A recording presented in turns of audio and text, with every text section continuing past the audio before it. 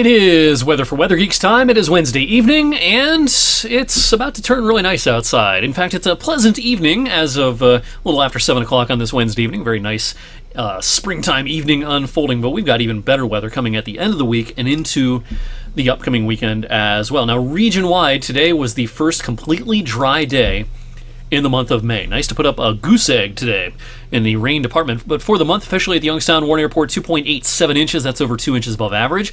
We're also over 2 inches above average, almost 2.5 inches above average for the season meteorological spring since March the 1st.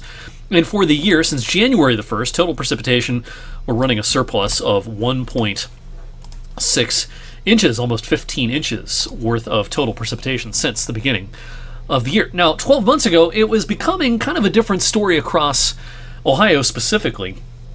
2024 was characterized by several months in a row of moderate drought or worse in parts of the Buckeye State, and this kind of peaked mid to late summer and early fall with exceptional drought conditions, mostly in southeast Ohio.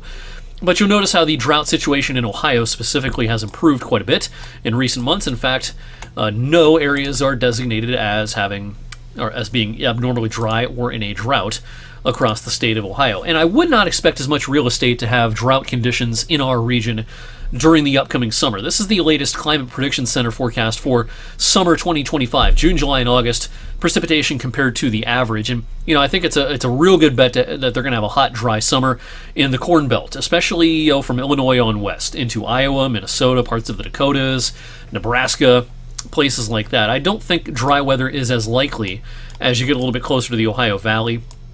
From eastern Ohio all the way to the west coast, that doesn't mean it's going to be a super wet summer, but I don't think the summer will be very dry.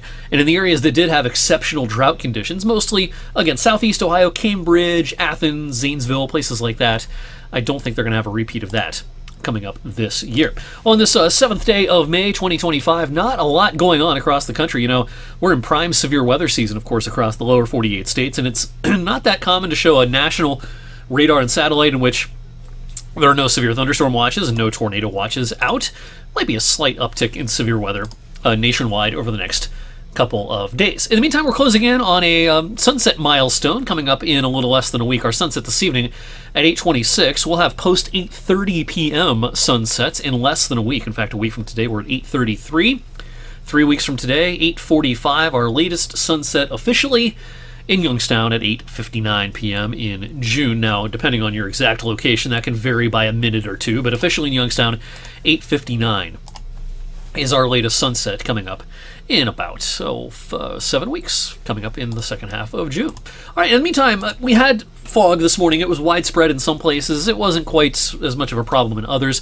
I think the fog will be patchier tomorrow morning, but it can still be out there here and there for a time as Thursday gets underway.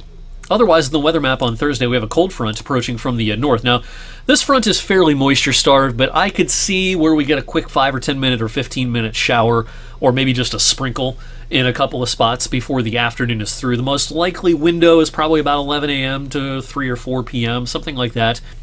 But if you have outdoor plans tomorrow, if you plan on getting that mow done tomorrow, if you have anything else going on outdoors tomorrow, at this point I wouldn't plan on making too many adjustments with that low-end rain chance. Whether it rains in your community or not, everyone's going to be dry then, it looks like, from Friday through the weekend. Now, the weather pattern will still be kind of blocked up a little bit. This low-pressure system off the eastern seaboard will be going nowhere in a hurry, but it's far enough to the east that it won't be a problem for us. It'll be a rainy stretch in Baltimore and Philadelphia and New York City, up to Boston as well, even as nearby as like Altoona, Johnstown, State College, places like that. It'll be kind of damp into the first half of the upcoming weekend, but this far to the west, we're looking at sunshine in abundance for both days this upcoming weekend, Saturday and Sunday. Now, I know a lot of yards are still kind of wet. It's hard to mow when you have still some water, but the weather itself is certainly going to cooperate over the next handful of days. Again, we don't have any chance of precipitation in our official forecast for Thursday. Could there be a sprinkle or a shower? I can't rule that out. But we're looking at lower 60s, a little on the cool side for the next couple of days. We're into the second week of May, and our average high is in the upper 60s at this time of the year, but we'll be 7 or 8 degrees shy of that both Thursday and Friday. But Friday will still be a delightful day with a good deal of sun. And Friday night, I wouldn't be surprised if some of the colder nooks to start Saturday, around 7 a.m. Saturday, I wouldn't be surprised if some car thermometers out in the countryside especially read 34 or 35 degrees, and that raises the possibility of some patchy frost. Otherwise, this weekend, absolutely beautiful. Wall-to-wall sunshine. And we're getting into that time of the year. We've got to talk about the UV index more and more. The sun is very strong now that we're into May. And with hardly any clouds in the sky, Friday through Sunday and into the first half of Monday, the UV index will be up there, 7 to 8. You can get a sunburn in less than half an hour when the UV index is getting up into those levels. The next 3 months, what we call meteorological summer. It's the 3 months of the year in which the sun is at its strongest. It is highest in the sky. And a look at the next 10 days temperature-wise, we're going to stay below the average for the next couple of days, right about an average by Saturday, above the average Sunday, setting the stage for a pretty warm week next week. And I could see where a couple of these numbers are a little conservative. We might even, try to crack into the mid-80s for a couple of days, right around mid-month.